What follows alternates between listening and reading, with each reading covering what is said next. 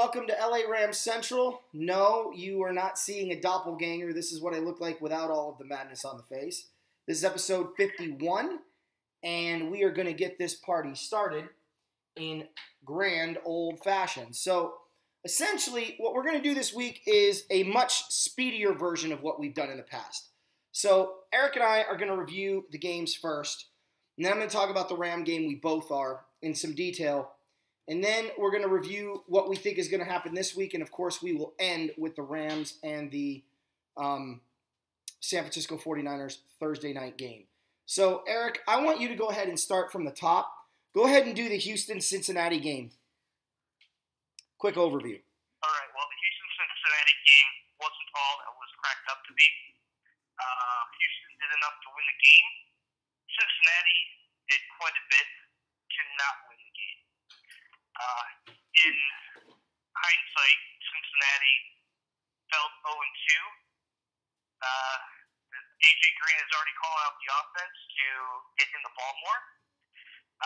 Deshaun Watson did just enough on a long touchdown run that was the only touchdown for the game for either team. Cincinnati has yet to score a touchdown this season in 8 quarters. So what do? They fire their offensive coordinator, Ken Zampese.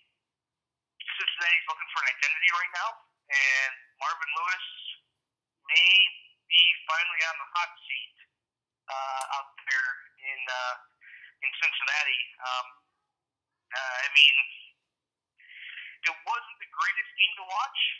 No. Houston was kind of bland on offense. Cincinnati didn't do anything on offense. So it was your typical Thursday night game that was just it. I mean, it was typical Thursday. I thought Cincinnati would come out playing better. They ended up playing worse than I thought they were going to. So it is really nothing to take away from that except that Houston's defense was good, and they're going to do just enough on offense to keep themselves in the game with Watson at the helm. Yep. Yeah, I mean, I think Watson's going to be fine, and I think, you know, even I'm calling for him to be on the hot seat at this point. You've been in Cincinnati long enough. It's time to start winning some playoff games, and you can't even win the first 2 games. You got a problem. The one that I want to cover is the Baltimore-Cleveland game. Cleveland looked really good, but what I took away from this game was that Baltimore looks as real as they did a week before. And I think it's tough to look at Baltimore and go, they're going to be a really good football team this year because, I mean, Cleveland, Cincinnati, and Jacksonville don't seem like they're 3 strong opponents. But to be totally fair, I did have Cincinnati picked to win the division, and now it looks like they're going to be the strongest team in the division because they're going to be the ones holding everybody up. But, in other words, they're in last place if you couldn't figure that out. But, I mean, it looks like Baltimore is going to be just as good as, as everyone is used to seeing, which is a little bit of a surprise. But I did see improvement from Cleveland, and, at this point, people need to start asking the question, where is Myles Garrett? Because I understand you've got an ankle injury, but you were the #1 overall pick, and you can't even get on the field yet to start the season due to injury? That's a little alarming in my book, but that's just me. Buffalo, Carolina, one last thing on the Baltimore game. I think Flacco's proving how good of a quarterback he is. He's not a manager of the game. He's just a really good quarterback that knows how to convert third down and keep the chains moving. If he can run the rock, run it till they stop it. So I like the direction Baltimore's going, and we'll get to where they should be at the end here in a little bit. Buffalo, Carolina, for me, was a really good game, Eric. It was an old-fashioned 1980s-style beatdown football game. And what I liked about it was you had 2 teams that weren't giving ground. You had 2 teams that were running the ball. You had 2 teams that were trying to throw the ball. At times, the passing game looked painful, but I think overall it was more defensive scheme than anything else. I actually enjoyed the Carolina-Buffalo game from a standpoint of I like low-scoring, old-school, smash-mouth football, and that's what this game was from beginning to end. And I think Cam Newton looked really good, when he needed to, and he looked like he's still nursing an injury for sure. I can definitely see that. Of course, I've got to go next. Okay, so moving on to the Arizona-Indy game. This is the one that I'm going to give a little more in-depth information on. So hold that thought real quick.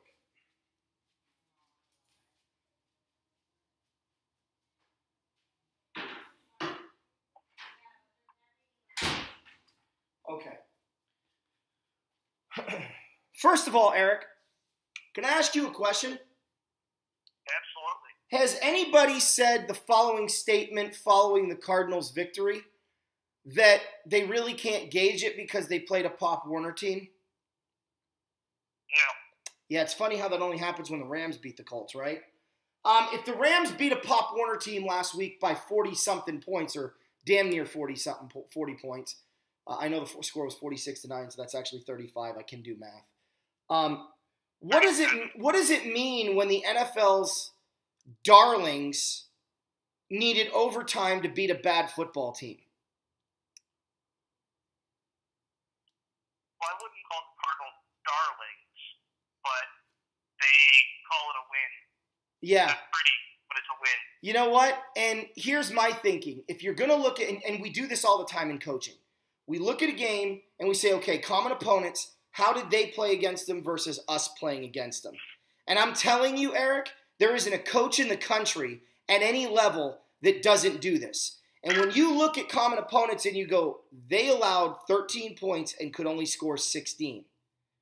When we play that football team, we will pound them into the ground. We should win that football game.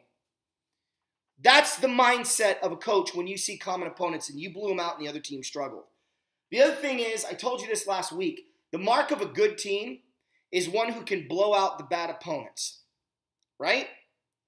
The Cardinals are not a good football team. They needed a miracle at the end of the game to beat them. And by miracle, I mean, a decent drive at least. Kick the game-tying field goal after missing one, by the way. Then they needed an interception in overtime to stop the Colts. And then end up running a couple times in the middle and kicking the field goal and winning the game. Arizona cannot run the football. Carson Palmer is done. He's done. I'm calling it now. Stick a fork in him. He's done. He has nothing left. This is like watching Michael Jordan on the Wizards, except he's not as good as Jordan ever was. But it's like watching, insert legend here that then just Peyton in 87. Maybe he should have retired in 86. But the problem is he was a good quarterback. He was never a great quarterback. And when his skills diminish, they diminish quickly. As opposed to a great athlete whose skills diminish, they diminish slowly. So I wasn't impressed with the Cardinals win. I thought it was a garbage win, and I'm looking at that going, way to rep the AFC or the NFC West. It was a bad win, but a win is a win, and that's true. They're all 1-1. I love how all the standings have the Cardinals in front, but when you do every tie-breaking matrix, the Rams should be in front of the Cardinals. But whatever, they're 1-1. We know they're not going to end up that way. I just took three. And don't forget, the Cardinals never led in the game at any point until the end. Until their final kick. Yep. I took three things away from that game. Their defense is good, but they're not as great as everyone's making them out to be. Their offense is really bad. And their offensive line cannot pick up a particular blitz package that we call a twist linebacker stunt. And that's where your outside linebacker and your, in this case for the Rams, a 3-4 defense, their nose tackle, twist, meaning they switch. So one comes across the line into the outside, and the outside linebacker loops in and comes right up through the A-gap. The Cardinals couldn't pick that up all game long. So I'm looking at this game going, okay, the Cardinals get the win, but I feel worse about the Cardinals now than I did a week ago when they got beat up by the Detroit Lions. And they won this game. So it is possible to get worse in victory, and the Cardinals did that. What's your take? My take is the Cardinals aren't going anywhere this year. Yeah. And will Andrew Luck ever play this year for the Colts? Yeah. That's interesting. That's what I took away from that. Because Luck's already been ruled out for week 3. So is it going to be the Jacoby Brissett show? Are they, if they don't play Luck at all this year, they had that game wrapped up. They just needed one stop and they couldn't get it. But if they're going to not play Luck at all, what happens if they get a top 3 pick? Do they trade Luck? Do they draft a quarterback and then trade? So they're kind of a wild card in all this. Yeah. Like the Colts aren't good enough to win. They're not good enough to be competitive right now. They need luck on to carry that offense. T.Y. Hilton and Dante Moncrief are nothing without luck. Yeah. It's like what was Reggie Wayne and Marvin Harrison without Peyton? Not very good. I mean, I don't mean to brag on the Colts, but I don't see anything to show where they're going to be competitive and they're going to be in line for the division. Yeah, that's as far as I can go with them. Yeah, I mean they're not. Yeah, I mean they're a wild card. Yeah, no, they're not even a wild card. I mean, they're not even close. Well, I mean they're like a wild card in top 5 picks. Yeah. But not wild card playoff wise. Right. All right. Tennessee at Jacksonville. Take it away. This is one of the games that you're doing a quick blurb on. Yeah, the Tennessee-Jacksonville game. Jacksonville reverted back to themselves, like what they look like in the preseason after having a great game down in Houston in Week 1. Tennessee bounced back very nicely from losing to Oakland, put up 37 points on Jacksonville. DeMarco Murray went out with a little bit of a small injury, and Derrick Henry looks really good. He looks ready to take over that running back position there in Tennessee. Mariota was hitting his guys. I mean, when you have all the weapons inside and outside for Tennessee, you gotta feed the rock to everybody. Yeah. I mean, what can I say? The Titans played a complete game against Jacksonville, and that's a way to step up and go into Week 3 with your head held high. And Tennessee is going to be tough out in the AFC. Yeah. The game that I want to go into detail on because I watched it and I actually recorded it. I'm going to put it on DVD and keep it for my collection. Philadelphia at Kansas City was not as good of a game as the score may have indicated. Although it became a better game when the Eagles recovered the onside kick. But, they were back and forth. It was 6-3 at halftime, and it looked a lot like the Buffalo-Carolina game. It was just it wasn't an ugly 6-3 game. It was a really good 6-3 game. Great defensive stops, big plays at the right time, drop passes in key moments, great completions, and then drives get stalled later on. Smash mouth football, both teams trying to run the rock, and it was looking like they were running into a brick wall. Great quarterback play, good decision making on when to throw it away. I saw one play that Alex Smith made where he ran to his right, avoided the rush, started running towards the line of scrimmage, and then went to throw it and realized the safety was coming up over the top and then just threw it out of bounds. Like you saw him pump it and then throw it out like a quick little forward shovel type of situation. It was really impressive. And then Carson Wentz is just getting better each week. And Philadelphia really showed up in the fourth quarter when the game should have been over. They flipped the script and they flipped the switch and kind of told Kansas City, we're not going to give up on this game like the Patriots did last week. We're going to finish this thing strong. And I think that's the reason why everyone was so shocked about New England's game last week is because it did seem like they just kind of tanked it in at the end of the fourth, midway through the fourth quarter. Philly didn't do that here, and that made the game even better. And when they scored the touchdown, I'm like, whatever, touchdown in garbage time, boo, I hate that. But they kicked the onside, and they actually got it. And they got an opportunity to try to win the game at the end and or tie the game at the end, and it was just another great defensive stand at the end. So I took a lot of things away from this game. Number one, Kansas City's for real, and good luck beating them at Arrowhead. Number two, Philadelphia, in defeat, impressed me more this week than they did in victory last week because they did it against a second straight good opponent. And I think Philadelphia might not might. They're definitely going to replace the Giants in my pick. Unfortunately, I made my picks. I'm stuck to them, but I'm telling you right now, it's probably going to be Philly instead of New York in that first wild card spot. Washington's kind of floating around. We'll get to them later, but I was impressed with Philly, and I was impressed with Kansas City. I was impressed with both teams. I thought it was a great game. Unless you want to add something, Eric, you've got New England. I'll jump to New England, New Orleans, unless you want to say something. Yeah. note on the Chiefs. They have a really they're getting a star running back in Kareem Hunt, and to do it 2 weeks in a row, everybody thought it might have been a fluke in week one. Yeah. But to do it against a tougher defense in Philadelphia, Kareem Hunt, even though he only had 81 yards rushing, he was still a major factor in that game, and the Chiefs can rely on him going forward. Definitely, definitely. New England, New Orleans, I just want to make one thing clear. Even though we both picked New Orleans, I think it's safe to say we were expecting like a 46-45 type of game, right, Eric? Yeah, I was. Yeah. I didn't expect New England to lose this game and look as bad as they did against Kansas City. I expected their offense to excel, but the loss of Devontae Hightower costing New England in the end. But it didn't happen.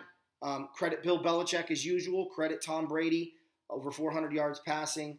I mean, the Patriots look like the team everyone picked at the outset of the season. So it's a good win, but it is against New Orleans, and they did only score 36 points against a bad defense. I am looking at that going, that could be because of their weapons being gone, or that probably is because of their weapons being gone.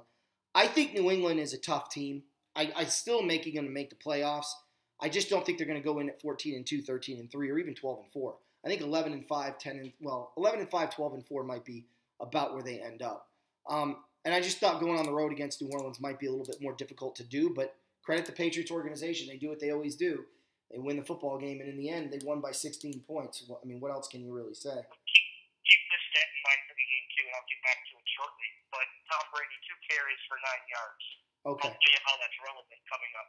Okay, fair enough. All right, E, take it away. Minnesota at Pittsburgh. Do your quick blurb. All right, well,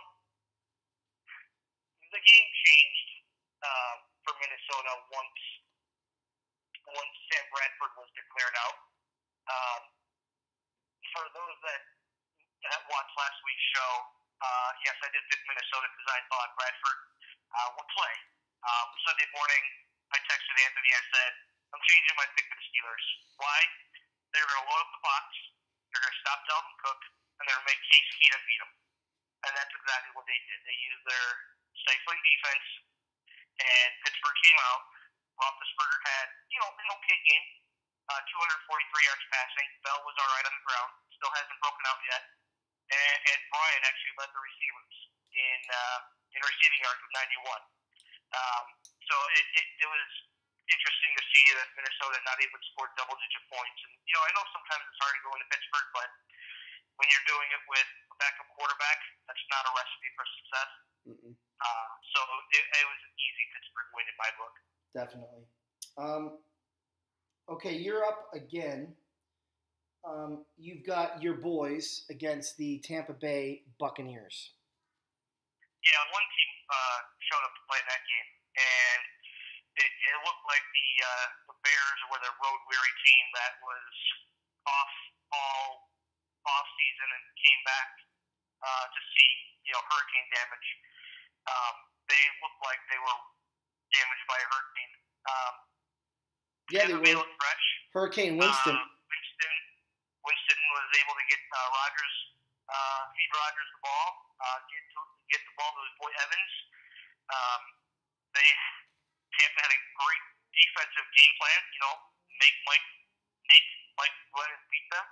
He ended up throwing a pick six. They had 3 turnovers in the first half, and at halftime it was 26-0. So when you're already that down in a hole at halftime, there's really nothing you can do. The Bears are just ravaged with injuries. And I'm not making an excuse because Baltimore's had a lot more injuries and they're 2-0. The Cardinals with David Johnson is out for 8 weeks or so. So that's not an excuse. They won. The Bears just don't have any playmakers. Tampa Bay is loaded with playmakers. They got one more week without Doug Martin, and then he comes back. But Jackson on one side, Evans on another, and then Bray, even O.J. Howard as tight ends. They're going to be a tough team. I know you're not high on them this year, Anthony, and I know it was only against the Bears. But I think Tampa's going to make some noise in that NFC South. We'll see. I mean, I've been wrong before, so I picked the Rams to make the playoffs last year too. Remember? So let's calm down on that. All right. I mean, I could be wrong, so I just don't see it. Miami at the Chargers. Loved every frigging minute of this game. I don't think Jay Cutler's wife was a bigger fan of Jay Cutler than every single Ram fan watching this game. Cutler played well, made some good decisions, made some typical Cutler decisions, but didn't throw that crucial pick six like you thought he was going to do. Parkey was putting It's coming. well, maybe, but it didn't happen this week, and that's all I care about. I don't give a flying fart about the next few weeks. I just didn't want Miami to lose to San Diego. And what I liked about this game was Miami ran the ball well, they converted third downs, and they did something, and this is where I really am starting to become a huge fan of the Miami Dolphins head coach. Now I'm spacing his name, and I sound like I totally don't even know what I'm talking about. Thank you, Adam Gase. The reason I'm starting to become a big fan of Adam Gase is he does utilize that Joe Gibbs mentality of don't chase points. Get them where you can get them, and then worry about touchdowns in the second half. He had opportunities to go for it on fourth and really short and keep the drive alive and try to go for the touchdown, and he kicked the field goal every single time in the first half. And then the second half, he's like, well, we're just going to keep playing the field goal game because, it's working. But more importantly, I don't think he trusted Cutler in those situations just yet. So, Miami didn't look great offensively. They did on defense. But, and this is supposed to be a short blurb, so I'm just going to say, San Diego looked exactly like the team I thought they were. They're good enough to compete. They're not good enough to win. You've got the Jets at the Raiders. Yeah, really quick on this game.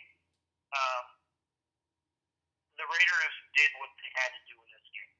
You beat the bad teams. It was close right up until halftime, where there was a turnover inside the 5-yard line, and the Raiders never looked back. So you beat the bad teams.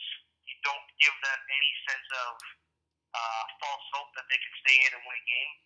You put that team away. You put them away as early as you can, and you move on to the next week. Sure, you watch some tape, but Marshawn ran well. He got the rust knocked off of him in week 1. Ran well, and Carr to Crabtree was just lethal. They had no answer for Crabtree in that game. It's going to be a fun offense to watch. Their defense. They gave up 20 to the Jets. 10 in each half, but they got to shore up a little bit of their defense, and they can definitely go far. All right, go in depth on this one. You wanted to. Dallas at Denver.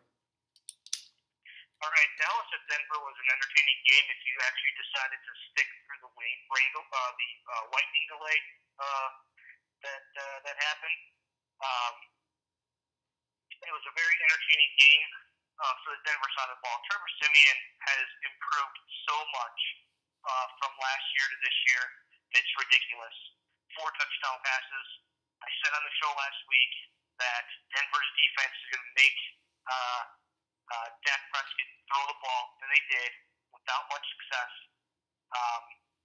And I mentioned that Tom Brady had 2 carries for 9 yards. Well, I'm going to give you another stat. Ezekiel Elliott, 9 carries, 8 yards. So Tom Brady outrushed last year's leading rusher. Holy crap. It was by a yard, but he still did it. Yeah. They only gave the ball to Elliott 9 times to run. Now, something's wrong with that. Granted, I know you're down, but what Elliott was able to do last year, you'd think that they'd be able to keep doing it this year, running the ball. But, that's what happens when your wide receivers like Bryant and Terrence Williams get no separation from the Denver corners. So you chalk this up to a huge Denver win, both sides of the ball. They played great, and I was really impressed with the way Denver played. Yeah, I was too. I was the only one to pick them, though. You picked Dallas, just so you know. I picked Dallas. Yeah, I've been wrong before. Yeah. This week you were. I'll get to that in a minute. San Francisco, Seattle. So Eric tells me, we're LA Rams Central. We should probably cover the NFC West teams. So why don't you cover the NFC West teams, which allows me on some weeks to only get one extra game while he gets all the cool ones. I get how he's doing it. I know what he's doing. I'm on to you, Eric. but that's fine. I'll do that. I'll do that for the fans. That's fair. So San Francisco at Seattle. Okay, so let me explain something to you. There were 3 games this week. Buffalo at Carolina, Kansas City at Philadelphia, and this game, where they were really low-scoring games. The Carolina-Buffalo game at times was really difficult to watch. At no time was the Kansas City-Philadelphia game difficult to watch. And at no time was this game difficult to watch. You had Hyde running all over a defense that I told you guys in the beginning of the year that Pete Carroll gets lazy. He's gotten lazy. It's been proven now this year. Over 2 games, he's been gassed by a running game from a suspect football team in Green Bay that can't run the ball and a bad football team in the San Francisco 49ers. Their offensive line can't block anybody. They can't even, they can't even block a cold from coming into their home. I mean, they're terrible. You've got Russell Wilson on offense, and you've got Russell Wilson on offense and no one else. And then on defense, you've got a unit that's been told they're wonderful for so long that now they're believing it, and they're playing like the '89 Chicago Bear defense. Good football players, underachieving all over the place. Even still, they were able to lock down a very bad 49er football team. But it took a ridiculous Russell Wilson play to win the game. Now, I'm looking at Seattle, and I said they were going to be bad. I said Arizona was going to be, Arizona was going to be good. Both these teams that are supposedly going to compete with the Rams in the NFC West look awful this year. They haven't even shown flashes of looking good yet. San Francisco is who we thought they were. Good football team. As far as scheme, do not have the players to execute it yet. And when Hoyer's your quarterback, you might as well put 10 guys in the box because Hoyer ain't going to complete a pass to a wide open wide receiver, let alone a covered one. So I'm looking at this situation. I'm thinking to myself, the 49ers have some really nice pieces in place in their D-line, their linebacker, who, by the way, he's out this week, Foster. They can build, and they're going to be a good team, and I have no doubt the Niners will return one day. And this was a really good game for the 49ers. Listen to me, Niner fans. I know you lost. I know you're 0-2, and I know you're probably pissed off because you think you should have won. You should have. But the fact that you were able to play this good is a good thing. And if I'm a Seahawk fan, I'm wearing my crapping pants every week because I'm just waiting for the roof to cave in. This is not a good football team right now, and they have a lot of open and obvious holes to the rest of the nation watching. And it's bad news when you're a coach and your biggest problem is your offensive line. So I'm not impressed with Seattle. I thought San Francisco played well, but this was, again, I'm sorry to say, but it was 2 bad teams playing, and it looked like it. But it was a smash-mouth football game, and it had some exciting moments, some big sacks, some big hits, some drop passes. It was enjoyable to watch, considering it's 2 teams I can't stand, and I like those low-scoring games. But Seattle looked exactly as I thought they would look this year. I'm going to touch briefly on this one, and then you go into detail on the Monday night game. Green Bay at Atlanta. All I'm going to say here is this was the game for me that was going to tell me a lot about where the Atlanta Falcons are going to end up this year. As everyone knows, I picked them to go to the Super Bowl, and for me, you have to win against playoff caliber teams at home, and you have to win against playoff caliber teams on the road if you're going to be a Super Bowl champion.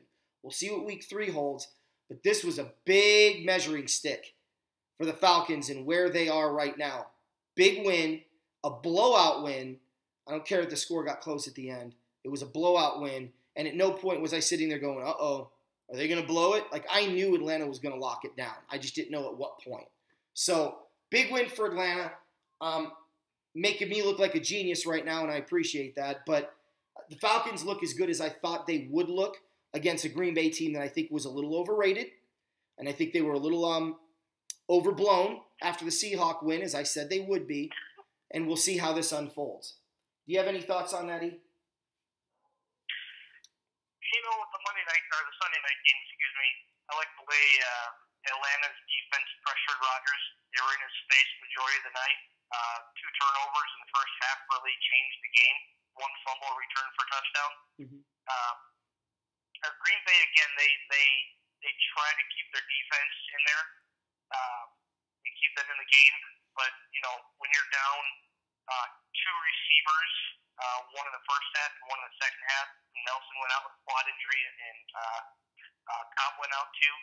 It's hard to keep up, especially with an offense like Atlanta. I mean, hey, Falcons didn't want to open up their new stadium 0-1, and I don't blame them. So they did whatever they could to get that win. And they played a hard-fought game.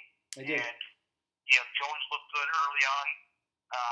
Atlanta went run heavy toward the end to run the clock out, but the Falcons got a couple of I don't want to say easy games, but they got a couple of winnable games to start the year, and they had another NFC North team coming up this week. But they're the team in the NFC everybody's gunning for. Mm-hmm. I will say this: if I'm a Falcon fan, I'm a little pissed off because I'm like, why didn't you guys do that in the Super Bowl? Damn it, run the ball as much as you did at the end. You wanted, for some unknown reason, you wanted to touch on Detroit and New York. Go.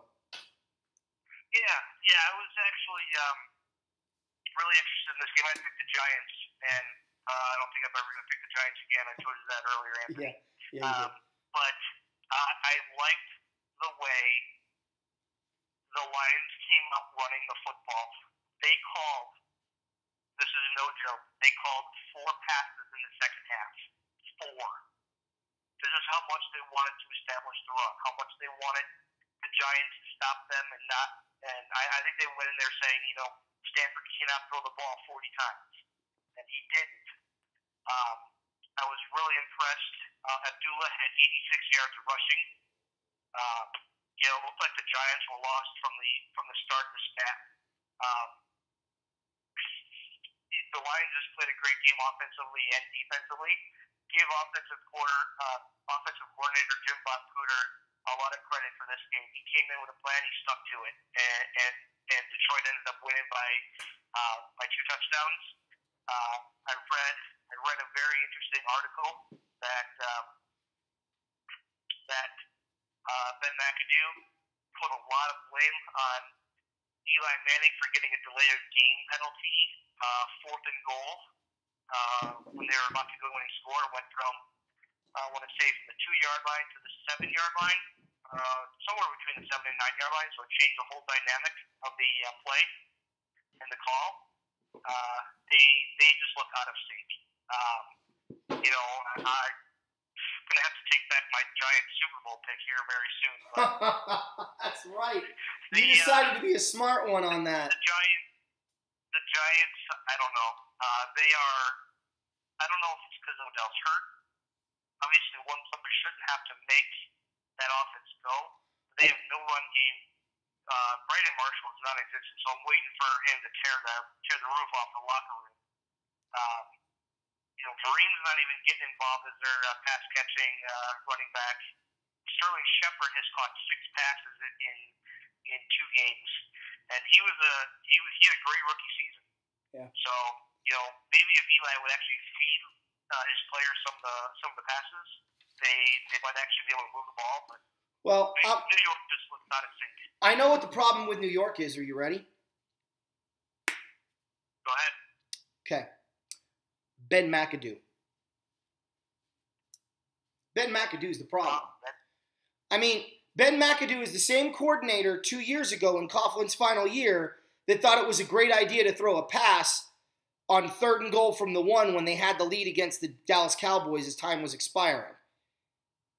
Jim Bob Cooter is the one that thought it was a good idea to call a timeout while the other team was trying to hurry up and spike the football because they had no more timeouts, trying to get into field goal range at one point that same season, costing the Giants the football game.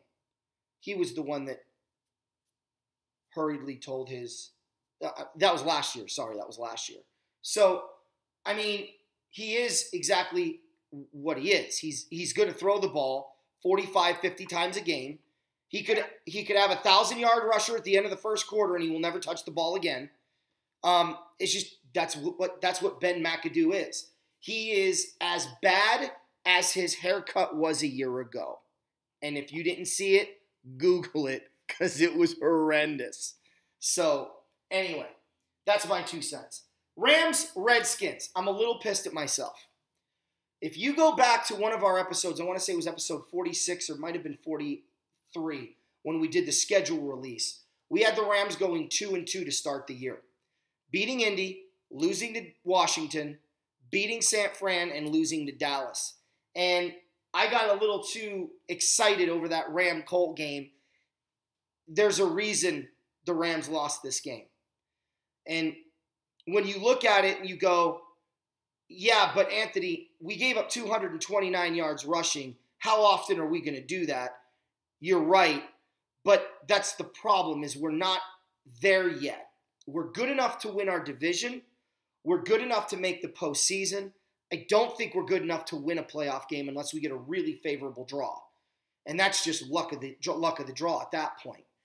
I think this football team still is missing a lot of key pieces. And right now, I'm going to point this loss on our outside linebackers right now. Because their inability in Robert Quinn and Connor Barwin to contain the outside and prevent them from getting to the outside really hurt us in the first half.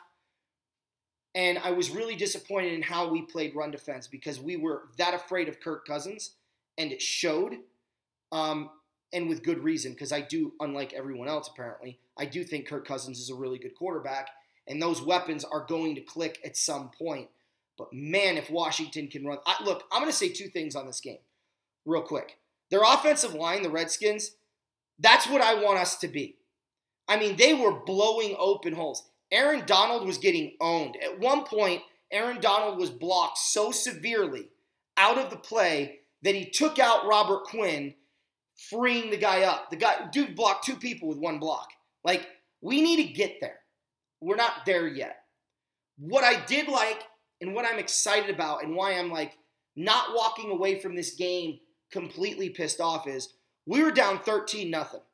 A year ago, the final score to that game would have been 34-3. It absolutely would have blown us out of the water. We would have given up, tanked up, said, see you later, we can't score, we're done. Instead, this year, they kept with it. They showed that they could come back. They tied the game at the end. And then Kirk drives them up the field and wins the game. We have an opportunity to tie it again and force overtime. And that was a horrendous pick by Jared Goff. You don't eye down your receiver. Like, that's quarterbacking 101. You learn that in Pop Warner.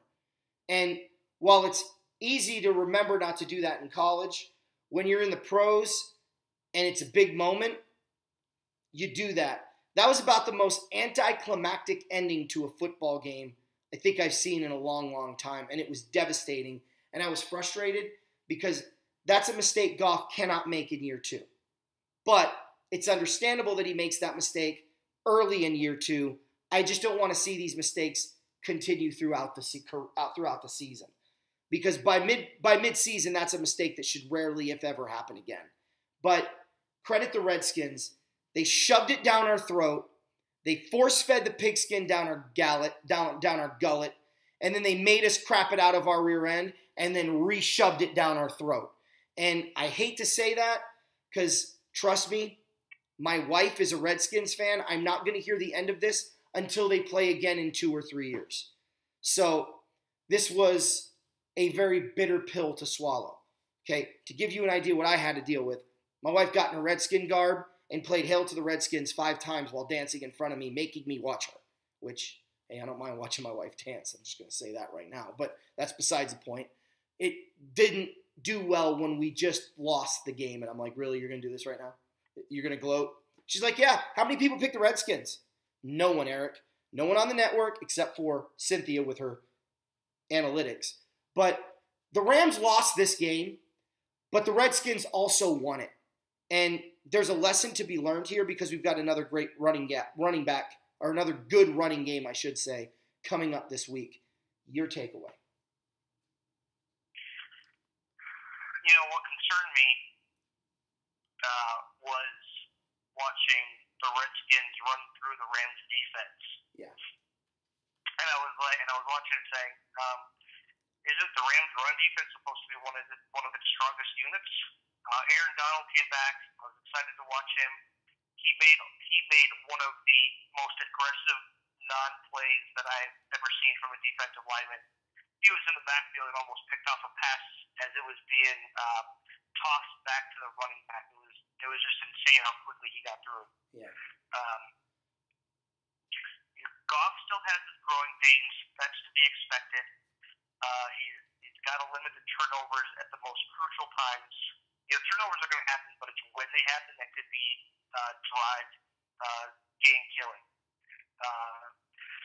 Mason Rudolph picked him off late in the fourth quarter, basically sealed the game for the Redskins. If the Rams come out playing and don't get themselves into that 13-0 hole, that's a different game. Yeah. Again, it's all a learning curve. May will be there. I think he's going to be a great coach. In those close games, you got to win, and that's what's going to propel the Rams to go from below 500 to 500 to playoffs. Yeah. That could happen as early as this year, and that could be as early as next year. I think they just got a little bit of work to do. They just have to be able to contain on running plays, not fight too early. Goff will shine. Just give him time. Oh, I will. I will. The fans know we will. It's one game that's early in the season, and there's a lot to be learned from this game. So I was actually kind of happy because I texted you, Anthony. I said, hey, I get the Rams game because the weather delay in Denver. So I was actually excited to watch what was going on in LA, to be able to discuss what was going to go on in the show. Yeah. And the Redskins had a good bounce back game. They could have easily lost that, obviously.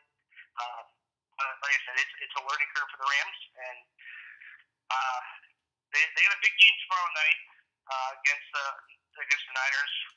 Always throw records out, but when those two teams face each other,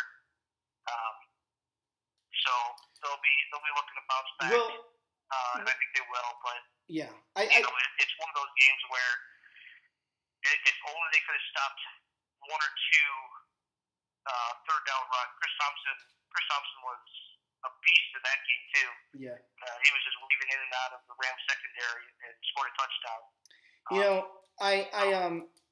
It's one of those losses. It's in the conference, which you don't want, but it's not a division loss, and it's a loss at home in the conference, which hurts for wild card purposes. But with as bad as the NFC West looks this year, I'm less concerned about that loss than I would be if, say, it was against, obviously a division opponent. The Niners, the Redskins were not going to lose this game. I mean, at least they played like they weren't planning on it. They were desperate to win it, and they really showed up. And they were a proud bunch, and I'll give them that. Real quick on the picks. We did pretty well this week, Eric. The experts, quote unquote, on the NFL Network, a lot of 12-4 records. I tied a lot of them. You came in at 11-5, which was right there at the top of the experts picking on the NFL Network. We both did better than Elliot Harrison did. So we obviously know what we're doing, and we're obviously good at this because we're right there with these guys that are on TV that are considered, quote unquote, experts. I want to jump into our week 3 picks, and we'll do this quickly. Baltimore at Jacksonville. I'll say a quick blurb, you say a quick blurb, and I mean quick blurb, like 20 seconds. Baltimore at Jacksonville. Ravens defense looks really good right now. Jacksonville has a great running game. We will find out how good Fournette is, but I think the Ravens ultimately win. Yeah, Ravens defense too much for Jacksonville, especially they're actually playing in London. That's right. That's right. It's like Jacksonville's second home. So yeah. Baltimore stifling defense. Baltimore wins. Yeah. Denver at Buffalo. Look, I'm still waiting for Buffalo to get blown out. And I'm not going to have to wait any longer. They can run the ball. They can throw the ball. They play great defense. Man, if you're a Bronco fan, you're celebrating a 3-0 start because this is almost a gimme win. I'm going Denver in a rout. Yeah, I'm going Denver. I think it'll be a little closer than a rout. 2 touchdowns. Eric, real quick. They've given up 86 yards rushing in 2 games. I understand that. So C.J. Anderson's going to have a tough time, but Denver's got too many weapons on the outside, so that's why Denver wins. Denver wins by 14 points. Okay. That's a blowout. Well, it's a medium game, right?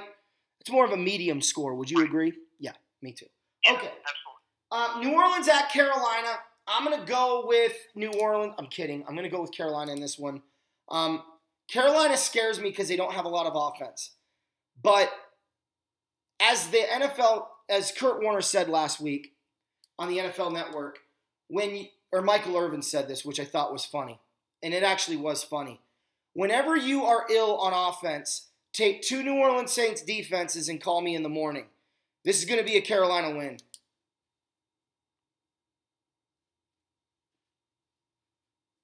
You there? I think Carolina's defense keeps the game low scoring, and that favors Carolina.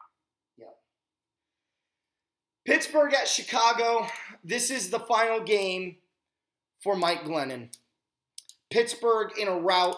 There will be no reason not to do the Trubisky Roadshow and see if that freak show is actually going to turn into a wonderful event or if it's going to be a utter and complete disaster. Pittsburgh wins this one by 3 touchdowns. Well, you got half of that right. Pittsburgh does win in a rout, but Trubisky doesn't start week 4 because it's a short week. They're going to Green Bay. Look for Trubisky to start week 8. Not week 8, week 5. Fair enough. At home against Minnesota. Pittsburgh routs the Bears easily. I'll be there, so I don't know who to root for since they're my 2 favorite teams. Obviously, Bears first, but we all know where the Bears are headed this year. Who cares? You root for your home team, your favorite team. That's why you have a 1 and a 2, dude. Relax yourself. I'm wearing my Walter Payton jersey. Yeah, you better. I bought it for you. All right. I almost put you down for the Bears, dude. I'm sorry.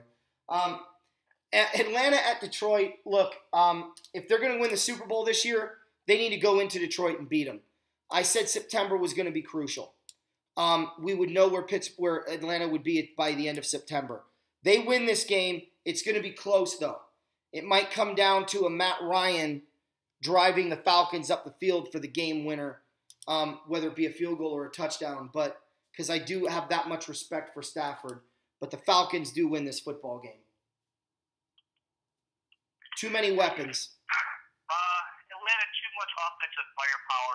Detroit needs to be able to run the football, and I don't think they'll be able to establish a run against the Falcons' front 7. So give me the Falcons by 10. Nice. Okay. I'm going to say 3 or less. Look, Cleveland at Indy. I'm actually going to watch this game, just so you know. So this will be my extra game that I cover, if you will. I'm watching this one. Kaiser's been because you know what? They're a young football team. Are the Browns? They've had 2 really difficult opponents to open up the season defensively. They finally get a defense that they can actually open up and play against, and not have to worry about it being loaded from top to bottom in talent. So we can really get an official look at what Kaiser's going to do this year. We can see what kind of a running back Crowell is really going to be.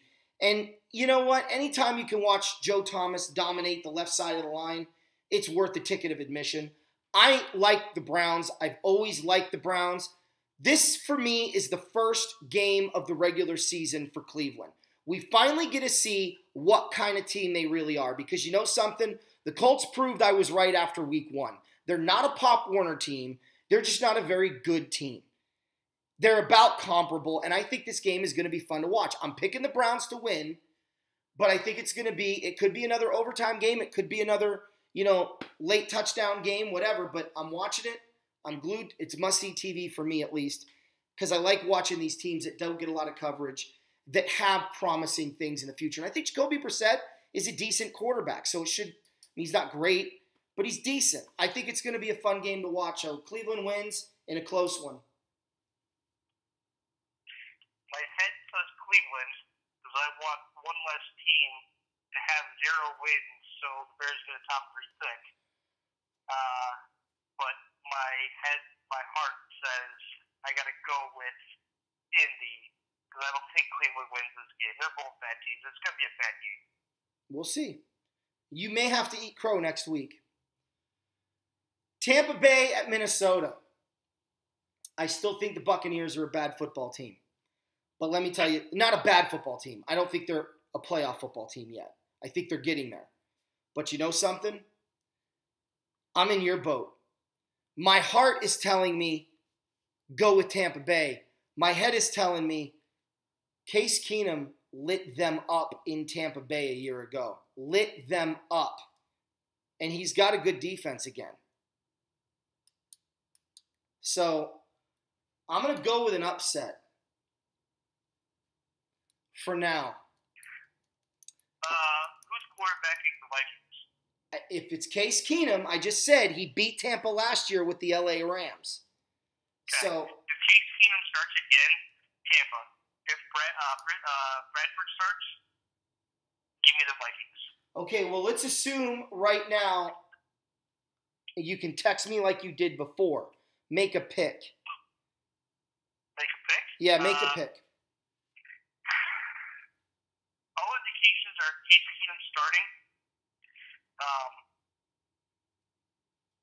So I'm going with Tampa. Okay. Like I said, I agree. There's a lot of weapons, but the Case Keenum isn't playing defense. So, and they shut down Antonio Brown. So I'm going with the Vikings at home. Houston at New England. I think the Patriots beat Houston in a rout.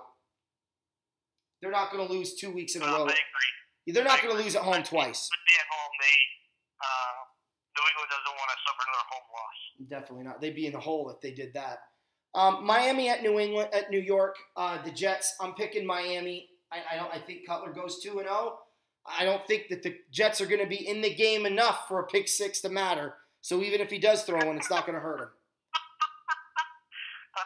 might be 2 teams in a row where Cutler doesn't throw a pick. So give me the Dolphins. All right, there we go. Giants at Philly.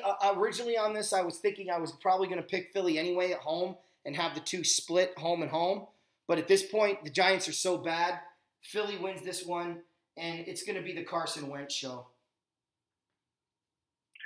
Yeah, I told you I wasn't picking the Giants again. So there we go. Seattle at Tennessee. Another one I'm watching. Titans are going to win this one by 10 points or more. They can run the ball, and trust me, their running backs, I think, are a little bit better than Carlos Hyde. Their offensive line is way better than the 49ers, and their defense is a lot better than San Francisco's. The Seahawks have a major problem on their hands. I'm picking the Titans to win this game by 10 points or more. Yeah, Seattle's defense kept them in the game in Week 1 at Green Bay, held without a touchdown. They barely escaped a win at home against San Francisco. So they've scored only 1 touchdown this season, and it was with a broken hand by their wide receiver, Paul Richardson, which was amazing. He was still able to catch it. But give me the Titans. I think it's going to be by about 17 or more. Okay, I rarely do this. Are you ready? I'm calling it. This next game goes into overtime. But, because I think it's going to be, you're going to see a different team take the field than we've seen the first 2 weeks. But ultimately, the Green Bay Packers will beat the Cincinnati Bengals. But watch, it's going to be an OT game. Now, I may be the one eating crow. Yeah, I don't know where Cincinnati's offense is coming from. But, no, this game's over at halftime. All right, fair enough. We both picked Green Bay, so it doesn't really matter. I'm just going for the extra little sauce on that. Kansas City at the San Diego Chargers. I'm sorry, I meant to say the Oakland Chargers. Kansas City wins this game. Blowout city in Diego. I think the Chiefs are for real, and this is an opponent on the road, division opponent. They have to win this game. Yeah, the Chargers may stay into it for about 3/4 of the game, but Kansas City is going to be too tough defensively. I like Kansas City by at least 6. Yeah, I mean, and that would be a blowout for the Chargers, because I will give the Chargers credit. That football team doesn't get blown out. If you beat them by 6 points or more, 7 points or more, that's almost like a blowout, it feels like, because they seem to be in every single game, no matter the opponent. Oakland at Washington, I think we're going to have our first official split here. I don't believe Michael Crabtree can do 2 good games in a row together. He didn't do it at all last year or the year before, and trust me, I know I had him on my fantasy team. He never puts up back-to-back good numbers. He gives you a good number, a crooked number on the board, and then the next week he barely shows up. Josh Norman's going to be on Amari Cooper all day, every day. So Crabtree's going to have his opportunities, but Sua Kravitz comes back, and the Redskins are not the New York Jets. This is a good football team that I do think really salvaged some stuff with that Week 2 win over LA. They can run the ball, they proved that, and Cousins has a whole nother week to fine-tune his skills, and they're at home. Super Bowl 18 rematch, but I'm looking at this logically, and I'm saying Oakland's not going 16-0. This is a game they may be taken by surprise. The Redskins held Gurley to 85 yards. Beast mode is a whole different animal, but they've got the secondary that can come up and hit, and they certainly can cover. I'm going with the Redskins in this one, in a close one. I'm going the Raiders. I don't think the passing offense is in sync yet with Washington. Cousins has been struggling. Pryor's been struggling. Jordan Reed is hurt. They even said that it's possible he might not play this week. I think the Raiders have too much offensive firepower for the Redskins right now. I like the Raiders by a touchdown. Raiders by a touchdown. Wow. Okay. All right. Dallas at Arizona. Really, we only disagreed on one game, Eric. The only game we disagreed on, because technically if Bradford does play, and there's no reason he shouldn't, except his knee is made of jello. If he plays, you're picking the Vikings. I picked the Vikings. This is the only one that we disagreed on, and I have a feeling it's going to be the only game we disagree on. So our entire week may come down to one game. But Dallas at Arizona, the Cardinals are that bad, and the Cowboys are mad as Hades. Dallas is going to win this game in Arizona 28-16. Even with the score and everything. Yeah, well, we got to do the score on Monday night. Yeah, okay. I think you see Ezekiel run wild. 31-13 Cowboys. Wow. They have a lot to prove after last week's dismantling in Denver. Yeah, I just don't see the Cardinals scoring more than 16 points this week against that defense. And I do think that the Dallas Cowboys are a very angry bunch of guys, and I do think that line is prideful. They're one of the best line in football, and I think they're going to blow open some holes and make a statement loud and clear. Not in the NFC. I don't care if we're on the road or not. We're winning this game. I agree. Okay, Rams at 49ers. So we're going to do our breakdown here, and then we'll do our rant, and then we'll be done. My breakdown is pretty simple. I said last week the Rams had to run the ball. 85 yards is a good start, but it's not what the Rams needed. If Gurley had rushed for 100 yards in that game, the Rams are in more scoring position opportunities, and they probably at least are in a position where they can win the game. They still were in a position where they could tie it, and maybe it doesn't make a difference. The Rams did run the ball better against a very good football team, in my opinion, and they showed that it's coming. In order to beat the San Francisco 49ers, this is what has to happen. Todd Gurley needs to find a way to get to 100 yards rushing. Okay, and with no DeForest, or with no Foster, and a couple of, I think they're missing a corner too, a safety. They're missing 2 key guys on that defense. This offensive line is getting better each week. It's short rest. You're not going to change your game plan too much. The Rams need to run the ball between the tackles more. Forget trying to go outside. I'm saying it right now, Eric. They need to forget about Tavon Austin. Every time that guy gets the football, it's a wasted damn down. Get him off the field until the second half when the defense is tired. Then use his speed, quote unquote, which I'm yet to see, and try to get to the outside. But don't use this guy in the first half. Use him in the second. It's got to be Todd Gurley between the tackles, and Jared Goff must be at least 50% on third down conversions. If he does that, and the defense shows up and does their gap responsibility, and they contain the edge, the Rams will rout San Francisco. If any one of those 3 keys break down, this is going to be a problem for Los Angeles. they've got to find a way to stay on the field so their defense is rested dealing with a running back like in a running game like San Francisco. And they absolutely need to find a way to find a running game on their own. 85 is a nice beginning, but I want to see 185 yards rushing. I don't want to see 85 yards rushing. I don't expect Gurley to break away. Everyone thinks he's Eric Dickerson. I'm sorry, he's Lawrence McCutcheon, and I said he was Lawrence McCutcheon from day one when we drafted him. He's even got the same number, guys, number 30. Lawrence McCutcheon was a power runner who had good speed. Not great speed, but good speed. He can get you the long run against the slower football team. And maybe San Francisco is. But what he's good at is getting the chunk play. The 20-yard completion, the 30-yard completion, the 30-yard run, the 20-yard run when it's there. He will get caught from behind, but then he'll plow his way into the end zone like we've seen the last 2 weeks. He is Lawrence McCutcheon reincarnate, and we need to start utilizing him in that way. And we are in the passing game, and we are in the running game, but we need to start running the ball a little bit more than 19 to 22 times a game. I want to see him get it 25 to 30 times a game and let Goff do his third down magic and let Kupp find the crease and get the big play action pass for a big gain on third and short, or even second and short, or maybe even first and 10. And we need to utilize Sammy Watkins more. And there's a lot of things that we need to do here, but it really for me comes down to 3 things. Run the rock, convert third and short or third downs, at least 50% of them, and contain the edge and do your gap responsibilities on defense. And those 2 are in one category for the defense. If the Rams do that, they're going to be fine. That's my analysis for this week. What's yours? Well, I think you basically covered everything. But mine is, like I said earlier, Aaron Donald coming back, knocking the rust off in week 2. I think you're going to see a big difference in him this week as well.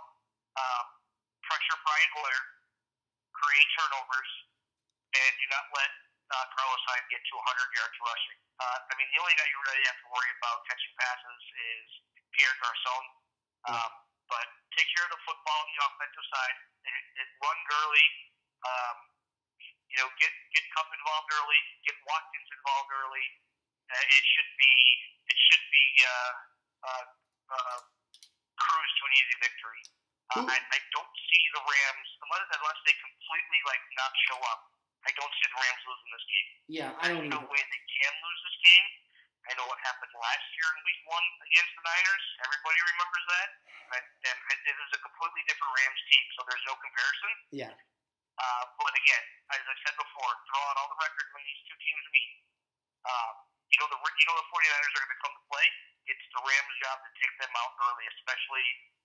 I don't expect to sell out tomorrow night because the 49ers are that bad. Yeah. But take the crowd out of it really early. Don't look back. Yeah, I agree. I think the Rams win this game by two, maybe 17 points or 2 touchdowns. Take your pick. All right, Eric, quickly. I'm going to go on a rant. So you text me today, and you said, did you know that Sammy Watkins thinks the earth is flat? I'm going to say this very carefully to everyone out there. Don't let your kids go to Clemson. They get dumber for going to Clemson, apparently, or Duke. Here's the deal. This is free advice to everyone out there. From now on, when you meet somebody new or somebody decides they want to have a conversation with you and they're like, hey, how you doing? I like the hat, dude. The first question you ask them first thing you do, thanks, man. I really appreciate that. You're a Ram fan too? Cool. No. Stop right there. Put the wall up and say, is the earth round or flat? Because their answer is going to depend on whether or not you need to waste oxygen on that person. If you believe the earth is flat, you can unsubscribe. I don't care. But do everyone a favor and kill yourself. All right? There's oxygen old people could use that you are wasting. Okay? We don't need you on this planet. You're too dumb to live. You really are. We have science for a reason, folks. And I'm sorry that a guy on our football team doesn't believe dinosaurs existed last year, and now this idiot, no wonder the Bills traded him. They were like, yeah, my head's exploding. I'm not a Watkins fan, but I'm not a Watkins hater. But if what you said is true, I have no use for that person. It is a waste of DNA and human flesh. You have no purpose on this planet but to take up space and bother us. Go away. It bugs me that much because systematically we're saying certain things in science don't matter and then using science to prove other political opinions. I'm not going to get into politics, but other political beliefs and opinions that we have. So it's whenever science is convenient is when you decide to use it. Okay? The earth is round. Buy a book. I know at Clemson you probably don't get them, and the football team certainly doesn't recommend you use them because they're all idiots. But get a book. Just, you know what? Look at a satellite image. It's not hard, people. It's round. That's my rant. You go, E. All right. Well, it's only been 2 weeks, but it's really been a few years. But the in-game former officials, Jerry Austin, Dean Blandino, and who's the other guy on Fox, Anthony? Oh, God, what's his name? Pereira. Yes, Mike Pereira, thank you. Yep. They have got to go. Get them out of the booth. Get them out of the center in Los Angeles or wherever they're housed. Get them out. And I have a perfect example if you watch the Monday night game. Eli Manning drops back to pass. He gets sacked. Ball comes out. Whistle does not blow. The Lions pick it up, return it for a touchdown. They kept playing. They didn't hear the whistle. They did what you're taught to do. Okay? So they go to replay. Obviously, because all turnovers and scoring is reviewed. Right. So they go to replay. As they're talking to Jerry Austin, the replay slows down. Manning has the football. His knee is on the ground. Okay? Which would mean the play is dead. Jerry Austin says, watching this replay, there's no way that this can be overturned.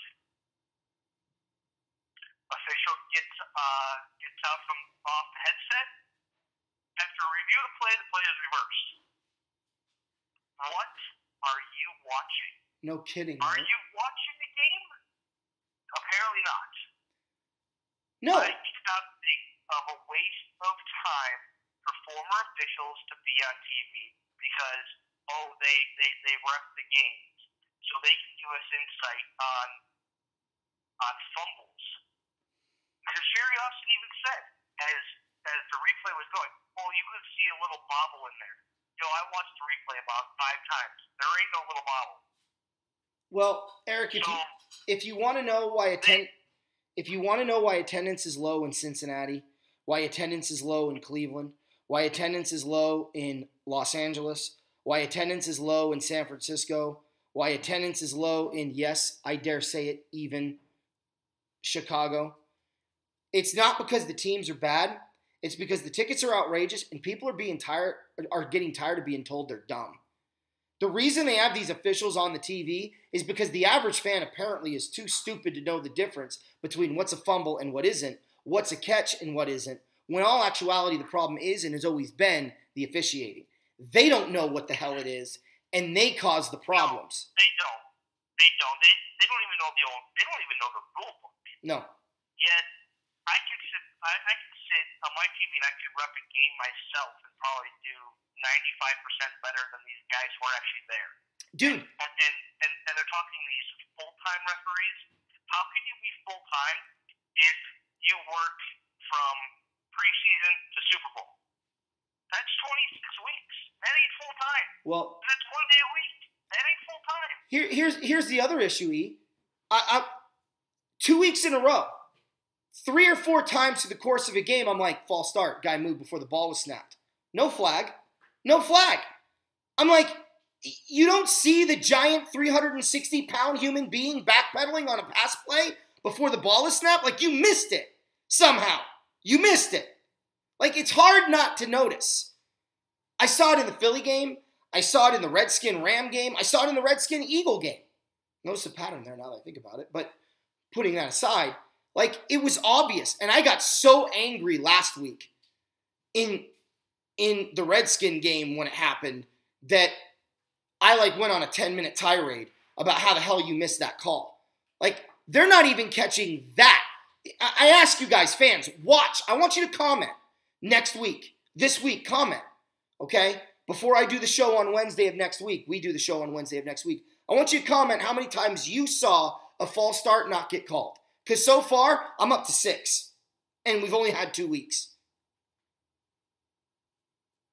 I'm serious, E. You're right.